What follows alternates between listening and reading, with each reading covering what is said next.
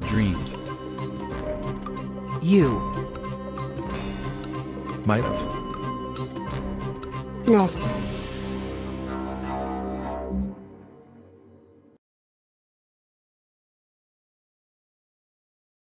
The game I have chosen today is The Fourth Station by the Big Pier.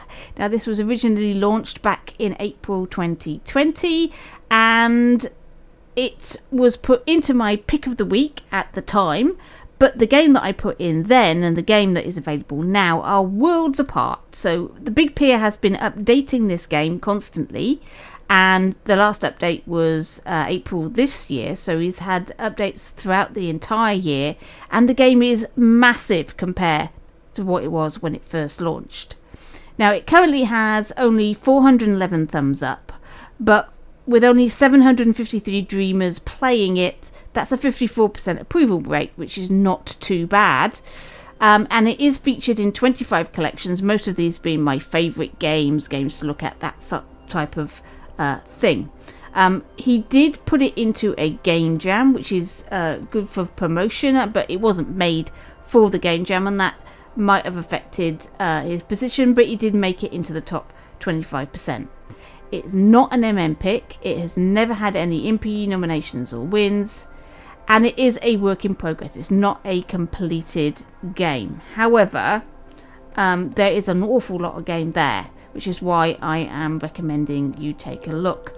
Now, the genre of the game is adventure, and it features a character that looks like Edgar Allan Poe. Now, it's not clear whether he is actually Poe, but there is a bit at the beginning where there is a audio voiceover of someone reading The Raven. Now, I believe it's Christopher Lee. That's what it sounds like to me, and that's probably what it sounds like to Media Molecule as well. It's clearly a professional actor, and is an audio recording that has been put into Dreams. Now, this is against the T's and C's, and this is why I think this game has not achieved an MM pick. Also, the reason why I think it's got such low thumbs up is because when the game originally launched, which is when you get your majority of your thumbs up, it was a very short little demo. It was interesting, but it was far from complete, and there were some ideas in there that they've actually thrown out since. And I think for that reason, because the game is big now, but nobody really knows about it, because the only things that are promoted in Dreams are the new things. Anything older than 4 weeks, the only place that you're going to find it is in the Media Molecule curated playlists. And if you have got copyright material, you are never going to feature in the Media Molecule curated playlists.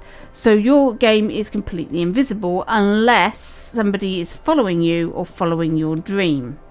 So I think this explains the low thumbs up numbers, which is a huge shame, and I think it's easy fixed. I think I think the music is original without the game. I think it's made in the Dreamiverse, so I think that's all fine. It's just that little voiceover at the beginning, I think that might be causing the problem, but I'm not responsible for the MM picks, and as an old game now, I don't know whether he's missed his opportunity to get an MM pick. It's possible they could retro give you one, but I'm not too sure. But the game itself, you play as this Poe character, and you start off in a train station where the world is very mysterious. It's nighttime, and apparently it's going to be nighttime for a very long time, and there are evil demon-like creatures in the dark that eat your soul, so you don't want to encounter those. And you have to help various people along the way in order to progress through the adventure.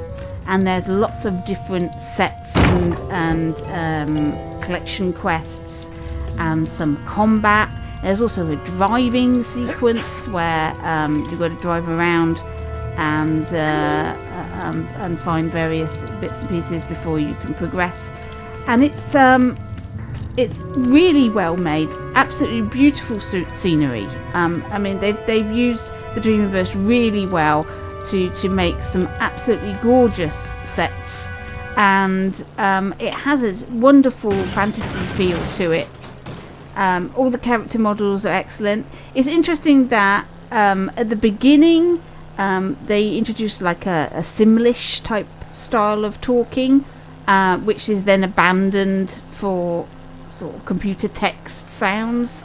I think I quite like the Simlish type stuff, the voiceover stuff at the beginning, but I'd rather it was consistent, so either put some more Simlish in for the rest of the characters that you encounter, or take out the Simlish from the conductor, because he's the only one that talks to you, and you're the one that the only person that you talk to. So and I think that's because that was part of the original demo, where the rest of it was built much later.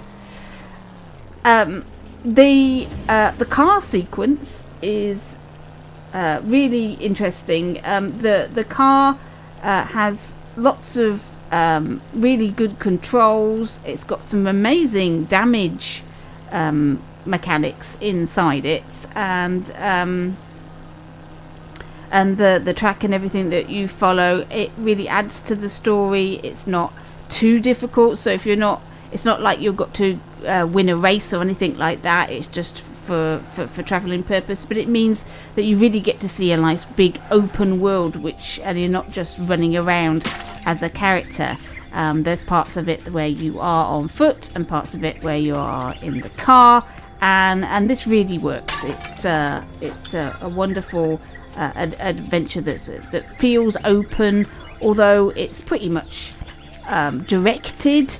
It does feel like a partly open world, so you can do what you want to do.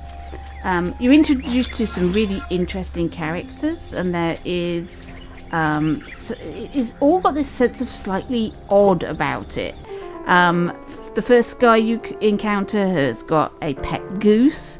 The second guy has got something in his luggage. We don't know what it is, but it's obviously alive.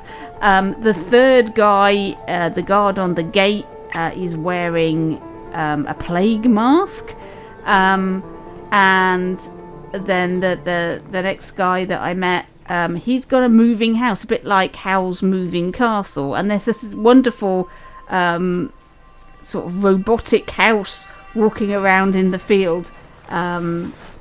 He's wearing a top hat and stuff, so it's really really interesting characters that you're meeting. Now the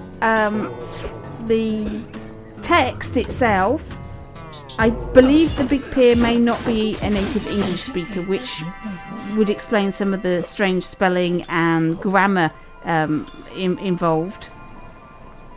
But you can forgive that. It's not a deal breaker for this game. It's totally understandable, and you can follow the story and what's going on.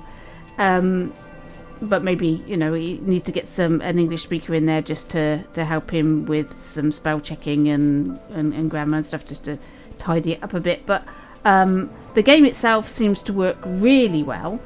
I didn't find any major bugs while I was playing. There's a problem with the car sometimes, where you can sort of get the camera gets a bit distorted and you end up inside the car a bit, but he has explained that in the instructions.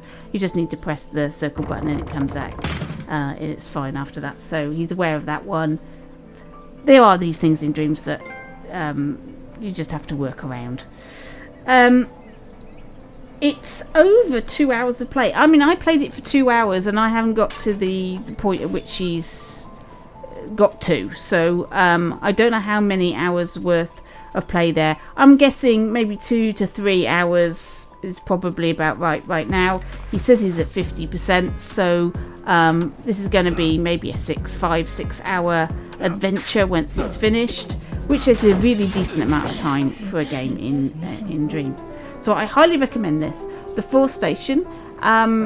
If you don't feel like you want to wait, you want to play it until it's complete, then follow the game. You don't have to play it now if you don't want to, but I still think it's worth a go, because it's really beautifully made, and you get involved in the story. It has its own lore and everything else, and I think it's one of these hidden gems within Dreams that you really should check out. So I hope you enjoy it. This is The Fourth Station by The Big Pier. Thanks for watching, and I'll catch you in your dreams.